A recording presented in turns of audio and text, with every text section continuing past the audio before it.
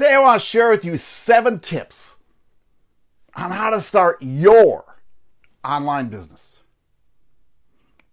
Hey, before we get started, I have a great freebie for you. And you can click on the link in the description below on the quickest and easiest ways to generate quality leads. And that's part of what we're going to talk about today. So let's get this thing started. 7 tips on how to start your online business. Man, when I first got started, I kept seeing people making money all over the place, and I wanted a piece of that. I wanted to retire and travel the world. So I started looking to see what I was going to do. So the first tip is figure out what product and service you're going to sell. See, my first one was something called Financial Hat, because I started out and I really, money was important to me, and I went and did my journey on how to learn how to do some investing. I thought that was where I was going to be. But to tell you the truth, what I found out, the market just wasn't there for me. And it wasn't my passion.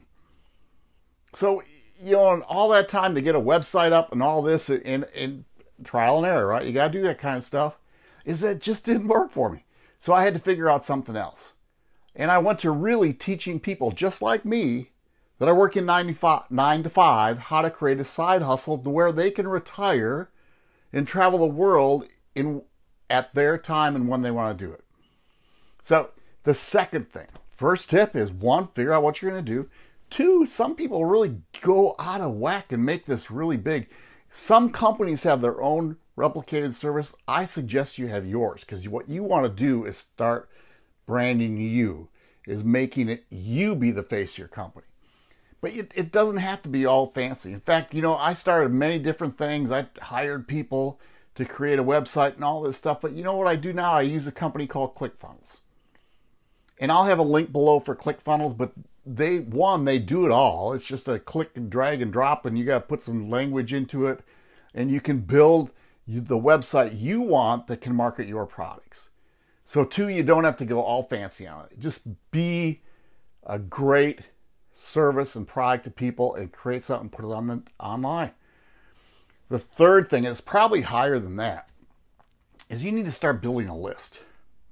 Because I don't know about you, but did you ever notice that when Facebook and Instagram went out on the same day? Holy cow, people were panicking. But when you have your list, guess what? That's yours. So you want to develop your list. Now, I use a company called AWEBER, and I have for a long time. There's many others. I'll have a link for AWEBER down below. It's a 30-day trial. But what it does is people come and what you want to do is you want to have an opt-in page and this is what I did through ClickFunnels. I give away free products. Remember, I told you that? Click on that link below. And it's an opt-in page, and I collect an email. And then it goes to a thank you page that after when they opt in, I give them this freebie. When it goes to a thank you page, I start marketing a product that is in line with what I gave away. So now those people are on my list. And when they first opt in, it goes to an autoresponder series. If they don't purchase, it goes somewhere else. If they do purchase, it goes somewhere else. And I can keep responding to those. Very easy and very great part of your business. The fourth is how are you going to collect your money? Right? Are they going to send you a check? No, you don't want to send them a check. I use PayPal and I use Stripe. In fact, I include PayPal through my ClickFunnels pages, and I started out I use Stripe through my ClickFunnels pages, but I also have PayPal, which I use for some services like coaching and consulting that I use for that too. So figure out how you are going to collect your money. And then, how do you price your products? Now, I'm saying this, some people are going to listen to this, network marketers or whatnot. I'm talking about a digital marketing business, but you can also have other things out there. And if you're selling somebody else's products, or if you're an affiliate marketer, you don't set the price. But what if you're going to start coaching? Or what if you are going to make your own digital course? How do you price it? You know, that's a big challenge. And to tell you the truth, most of us entrepreneurs, when we first get started, we really underprice ourselves. And it's really talking about a value ladder. See, when I start, I have a core product. When I start out, I give something away for free. And then I have I want to start building my customer list. So I have products from $7, $27, $47. I try to stay in that range. My core product is much higher because it is much more value, right? But figure out how you are going to price your products. And I have a great resource that will help you and a great video to do that. I'll put that in the description below too. The 6th tip, how are you going to attract your customers?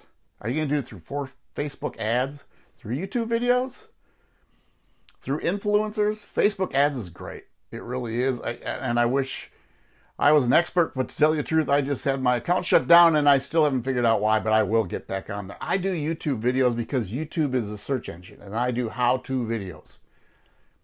And much like this below, is I give away freebies and I direct them to courses.